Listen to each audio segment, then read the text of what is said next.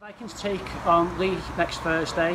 That's the opportunity for us to win 3 home games in a row. Is that something the boys are excited about? Oh yeah, really excited. I mean, we sort of want to make our home ground a fortress, and that's something over the past few years that we've wanted to achieve as a club. We want teams to come to our home ground and feel worried, and we want to get some good form there. And I know this season's not been the best, but to get a good home run and good form and get a lot of crowd attendance and increasing that, getting to come to the game and stuff like that, that's what the players want. We want a good atmosphere, and then hopefully we make it 3 out of 3 and then kick on for the rest of the year. We've had a weekend off from competitive action. Ted, how's training been going? Training's been going well. When you get this week off where you're not playing, we can bring that intensity back into it, that proper full-on contact on contact. You don't have to try and rest bodies or be wary of how sore people are. You take it sort of back to pre-season in a way where it's going to be intense, it's going to be tough, and I think the lads are really ripping in. We've had a training session today, we've got a tough day tomorrow as well, and everyone's training hard because obviously Leigh's a massive game for us and we're looking forward to it. So we're going to try and replicate sort of the game style so we don't lose our fitness, but no, the lads are ripping in, it's going well. Jay, you played at the away game against Leigh where we won. What can we take from that fixture? Oh yeah, we can take massive. I mean, we had our backs against the wall. We were down to 13 men, and that was just before half time, and it was a real solid performance from the team. We had, I think, 7 or 8 academy products playing as well, and that was just a really good thing for the club. But we just played it simple. When we were in the lead, we kicked at the right times, we got the ball out, and we really played Leigh against, because they want to be quite a physical team and things like that, and we just need to match their intensity but then sustain it for the rest of the game. So I feel like what we could take from the Leigh game is just to be patient, match their intensity, and then when it's time to kick on, that's what we're going to do.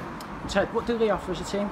Oh, Leigh, everyone knows to get with Leigh. They get aggression, they get physicality, they get a bit of ruthlessness about them. They're quite a domineering team, really. They like to dominate the field. That's their sort of game plan. They want to be the biggest pack, the pack that runs the hardest, and they keep the rugby relatively simple. It's just that's what they do. They go for more power, and they're a tough side at the moment. They're coming on the back of a good win as well against Wigan, and they're going to bring quite a lot to the game. They're going to feel aggrieved from the home loss against us, feel like they should have won it.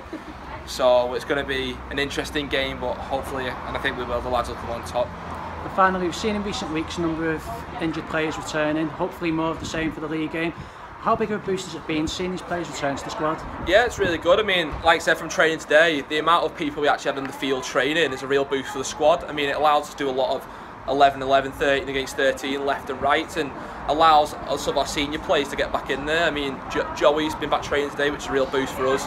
Obviously, we've got Tom Gilmore back, and honestly, the forwards pack, I can't even think of a forward that's injured at the minute, so the competition for places, the forwards is massive, but that's what we want that healthy competition, so we can challenge for places, and then everyone's on the toes now, and it's not a hostile environment, it's a good environment to be in, because at the end of the day, you know you've got to train well, you've got to play well, or else someone's going to get in that position, your position in your team, whereas at the start of the year, we weren't relaxed, but we sort of, the bodies down and things like that, so you sort of assumed you're in the team, whereas now it's a completely different ball game. Yeah, we got like Cravens obviously back as well, and even the injured lads on the fringe, some of them are coming back into the frame, getting more involved in the rehab, starting running now, and I don't think it's just the Leigh game. We're going to see bodies back in the next maybe couple of weeks, month. We're going to see quite a few names back, and as Jay said, it's healthy competition for the squad, and it's what Dennis wants a headache when it comes to team selection, and we want to be in the team, so we need to keep our training up, and so do the other lads.